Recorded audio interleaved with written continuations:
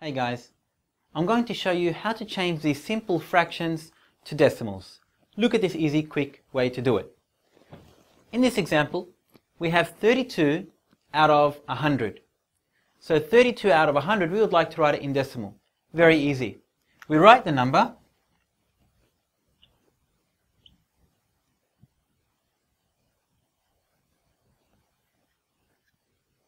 and we ask ourselves how many zeros are on the bottom.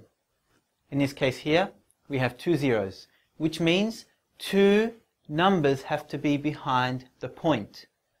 2 numbers behind the point, which means the point's going to be here. We have our 2 numbers, and we put our 0 there. 0.32.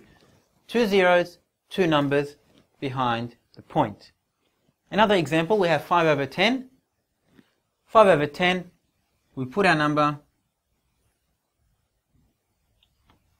and we ask ourselves 5 over 10 means it is 1 0 there, which means 1 number behind the point.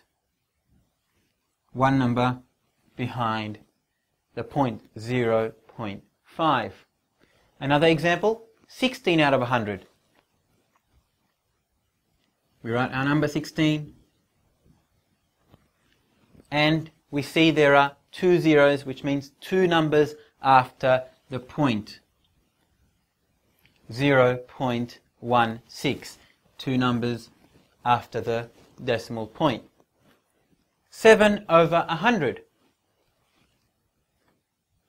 We write our 7, and we know there are 2 zeros, which means there are going to be 2 numbers after the decimal point, which means 0.07. Be careful, 0.07. 2 zeros means 2 numbers, 0.7 are behind the decimal point. Another way we can tell is that it's 7 out of 100. We have the 10th here, we have the 100th here. So 10th and then 100th, 7 out of 100, there it is. Very easy. Another example, 13 out of 1,000. So we have our number 13, and we know that we have 3 zeros, 1, 2, 3. That means there are 3 numbers after the point. So we put our point. We only have 2 numbers, so we put the third one, 0.013. 3 numbers after the decimal point, 3 zeros. Another example, we have a whole number here. So our whole number is going to go in our units, 6 point. Our 4, we have 2 zeros, which means we're going to have 2 numbers, 0, 4. 2 numbers after the point because there are 2 zeros. So as you can see throughout all of them, we look for how many zeros are in the denominator out of 100, which means 2 numbers are going to go behind the decimal point. There they are.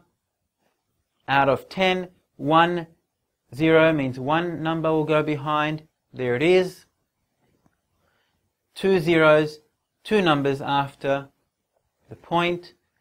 2 zeros, meaning 2 numbers are going to go after the point here. 3 zeros, meaning 3 numbers are going to go behind the point. And here, 2 zeros, and we have 2 numbers behind the decimal point. Quick way to change and to move from fractions to decimals.